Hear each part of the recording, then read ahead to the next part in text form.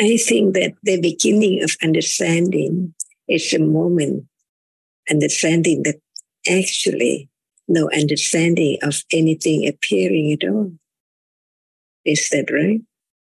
We learn about the word of truth about it, but it's that the understanding of the truth at moment of what is there as it is. As it is learned, it's heard, but it's not yet understanding it as it is, because there are many levels of understanding. If the intellectual understanding is not strong enough, how can it condition confidence of the truth? What is heard, whether it's true or not? This is the beginning of the development of confidence of the truth, so that it can be realized gradually, little by little, from understanding the truth of what is heard about it. Like now, what is there? There cannot be just only that which appears as the object, like the visible object, shape and form and sound and story and so on.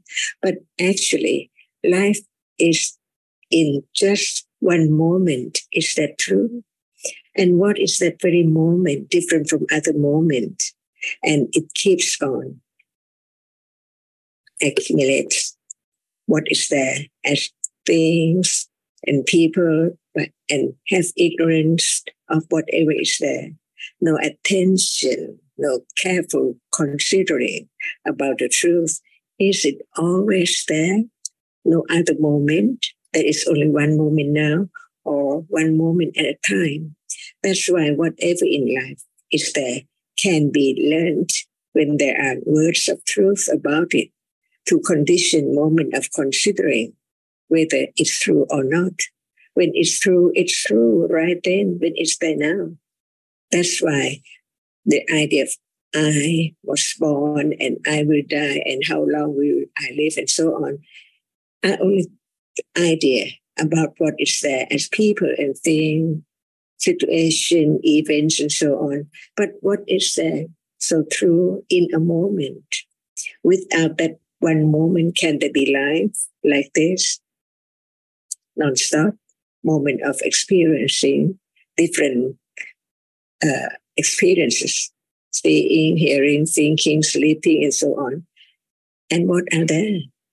It can be known because it's real and it's now appearing.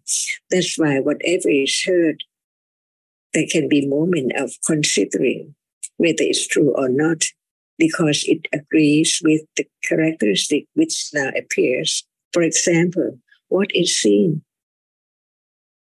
In truth, only that which can be seen.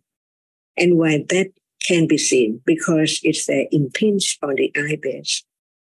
The reality which can be seen, if it does not impinge on the eyebase, it cannot be seen.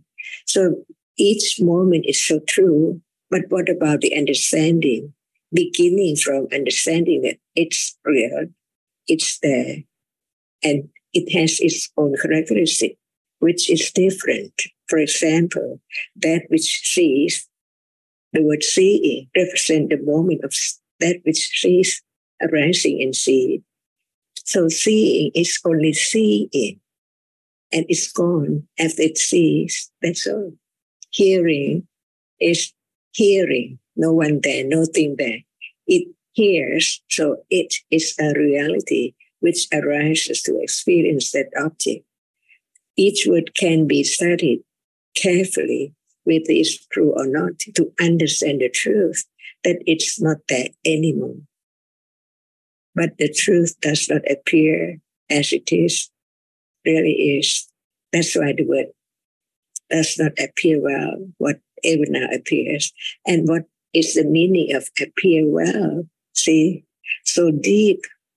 Even we talk about just understanding from the very beginning, appear well. Without understanding, can it appear well? It cannot appear well. So what does it mean well? Because there is right understanding of its truth. So it can appear as it is, one by one, little by little. And what is meant by well, when Panya understands more and more, it appears more and more and more well, not as it is, like now at all, when there's no understanding of the truth at all. So the right understanding begins to develop, to be truthful to the truth, because from the very beginning, understanding that actually there's no understanding of anything in life at all. In order to begin to understand the truth, which is so very subtle, that's why just one word or one reality can be studied to have clear understanding, only clear understanding intellectually, because it's not directly experienced that which appears well as it is, as we have heard. That's why when Panya develops more, the meaning of appear well become clearer and clearer and better and better and better. Not just well like from the beginning, more than that, stage by stage, until the truth revealed to Panya, which can understand it. Understand, for example, hardness, touching. It seems like no different, no special at all. But in truth, it's just like any reality, like that which is smell or what is experienced to 5 ways or to any time, mind. It depends on what is said about how and when and why and such, to understand better and better, deeper and deeper, just to let go. Ignorance, enormous, eons and eons ago, to begin to understand that what is meant by appears well. And now when there's no understanding, how much it does not appear as it is so well, to the degree of right understanding, even directly. See, it's not directly to the moment when it arises and falls away yet, but it begins to be aware little by little in order to be aware more direct from moment to moment, little by little, from intellectual understanding to the patipati and to the moment when it appears more well than before, and on and on and on. So even just one word can condition understanding better and deeper, little by little, to understand the truth, the Ariya Satya, to the degree that it can let go the idea of self and things from the absolute truth of each reality. And it begins now, little by little, to have confidence that what is there has to be studied, considered, careful, in order to understand a little better, clearer and clearer. But it's not as clear as when it is Pativeda, Vipassana. So each Vipassana, the reality appears not well as from the very beginning. When it's higher, it can understand the way it is just right now. It appears, but understanding is there. Letting go, ignorance, not understanding the truth of just one reality at a time. That's why learning to understand the word of truth, to consider whether it's true or not, and that is not I or anyone, but it is right understanding, quite different from ignorance, no understanding of what is there at all.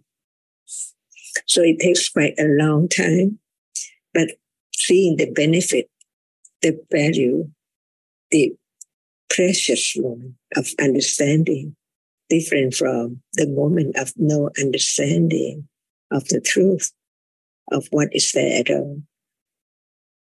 And the absolute truth is Dhamma, no one there at all, no thing there at all.